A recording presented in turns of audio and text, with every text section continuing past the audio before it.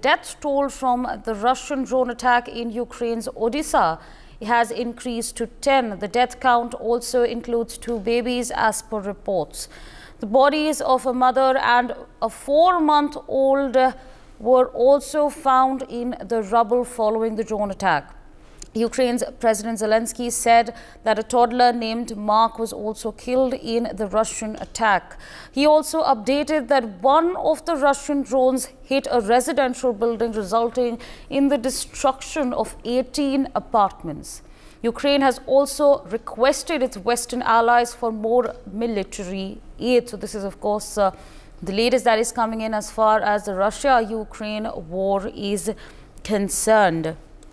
In fact, learning at this point of time that the death toll from the Russian drone attack in Ukraine's Odesa has increased to 10.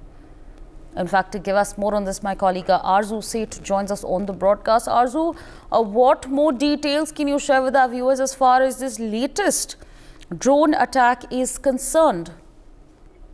Well, as far as the recent drone attack, the death toll from a Russia drone attack on an apartment block in the Ukrainian city of Odesa has risen to 10, and with the bodies of the 5 children removed from the rebel.